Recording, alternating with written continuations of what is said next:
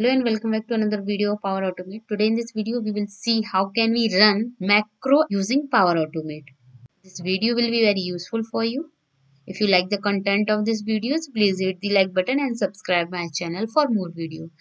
Go ahead and let's start the video. This is my Power Automate workflow. First we see the macro file. Okay, so I'm going on the location. And you can see macro test. This is my macro. Okay, so here you can see here I have developed small code. Here we will get the sum of these two value. Okay, so in this C2 cell we will get the output of. So first I show you and run them manually so you can understand. Go on edit and okay, so here you can see this is the our code. Here I'm using a simple code so you can understand. Okay, now close this. Okay, now you can see here this is the test macro test. Here I have given the name. Okay, now run.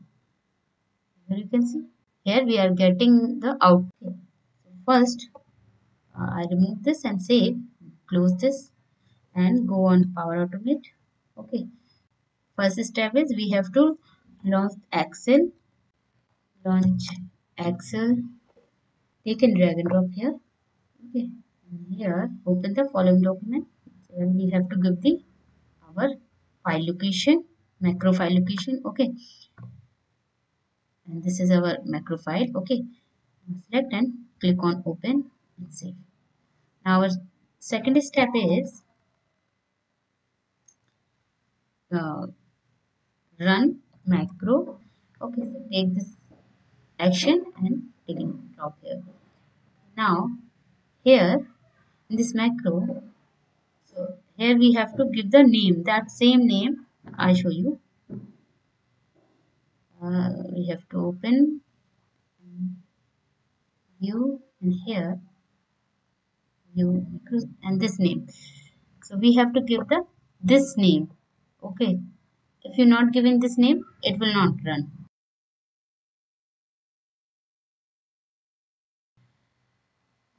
Now close this and Control V. Okay, I have copied. Okay, now paste. Click on save. Now run the flow. Okay, click on run.